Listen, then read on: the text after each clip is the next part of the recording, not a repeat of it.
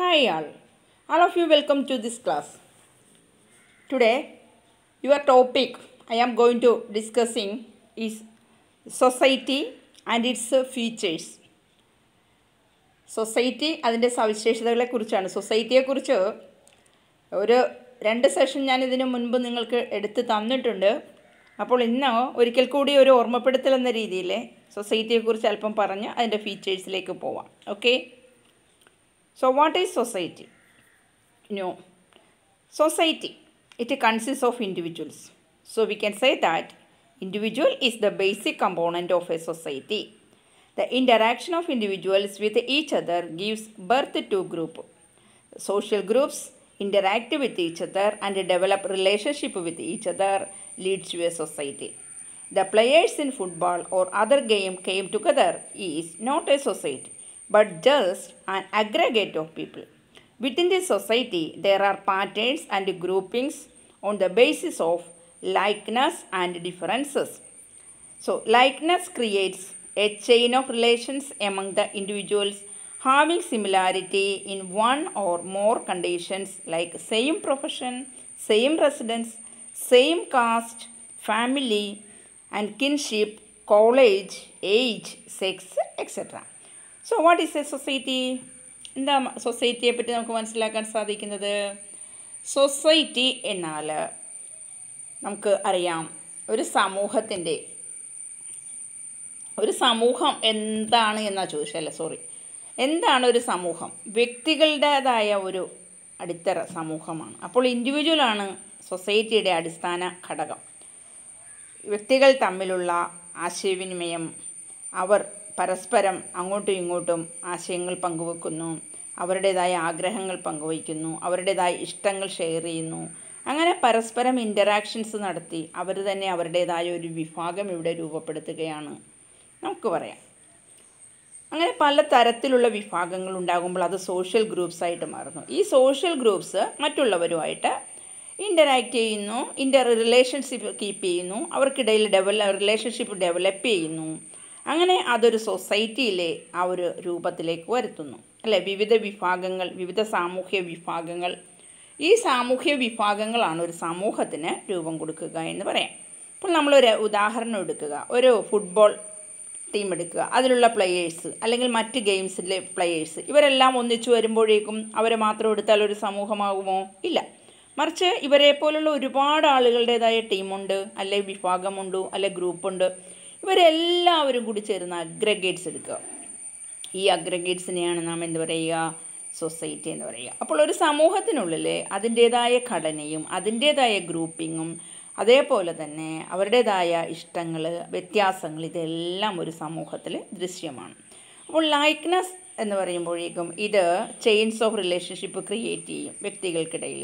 അതേപോലെ തന്നെ ഒരു സിമിലാരിറ്റി ഉണ്ടാവാം, ഡിഫറൻസസ് ഉണ്ടാവാം, ഇഷ്ടങ്ങളുണ്ടാവാം, ഇഷ്ടക്കേടുണ്ടാവാം.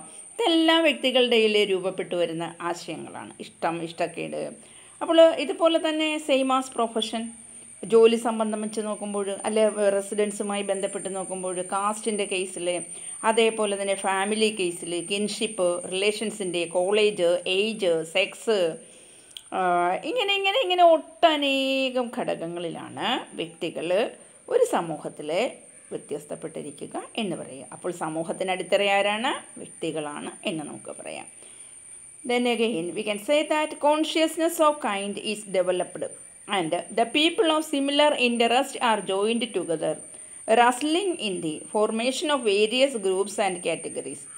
Without a difference in cultural conditions of a society, the human life would have been monotonous and probably limited, in which the little change is predictable. The system of give and take relationship creates reciprocal roles in human life. These differences lead to variety of human behaviors and social division of labor. The process of specialization is developed. Man is dependent on society for basic needs satisfaction, that is food, protection, education, etc. There are societies on local as well as national levels.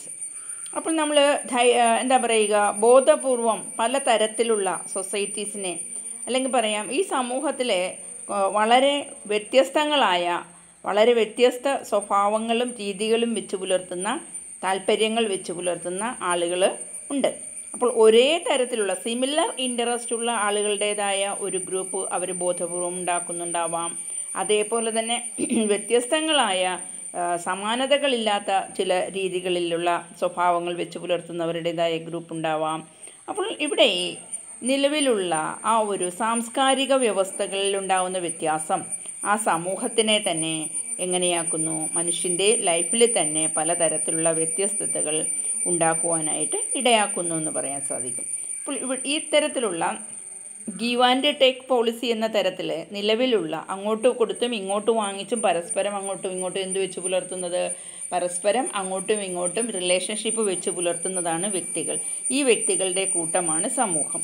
അപ്പോൾ ഇങ്ങനെ different human ബിഹേവിയറിൻ്റേതായ ഇൻ്റർ relationship, ഇൻ്റർ actions, അപ്പോൾ അവയിലുള്ള വ്യത്യാസങ്ങളെല്ലാം തന്നെ നമ്മൾ പരിശോധിക്കേണ്ടതുണ്ട്. അപ്പോൾ ഇവിടെ social division of labour ഉണ്ടാകുന്നുണ്ട്. അത് വ്യത്യസ്തതകളുള്ളതുകൊണ്ടാണ്. ഹ്യൂമൻ എബിലിറ്റീസിൽ വ്യത്യസ്തതകളുണ്ട്. ഈ ഹ്യൂമൻ എബിലിറ്റീസിൽ വ്യത്യസ്തതകൾ ഉള്ളപ്പോഴേക്കും ആ differences, varieties of human interactions, social സ്പെഷ്യലൈസേഷനും division of ലേബറും എല്ലാം ഡെവലപ്പ് ചെയ്യുന്നതിന് ഇടയാക്കുന്നുണ്ട്.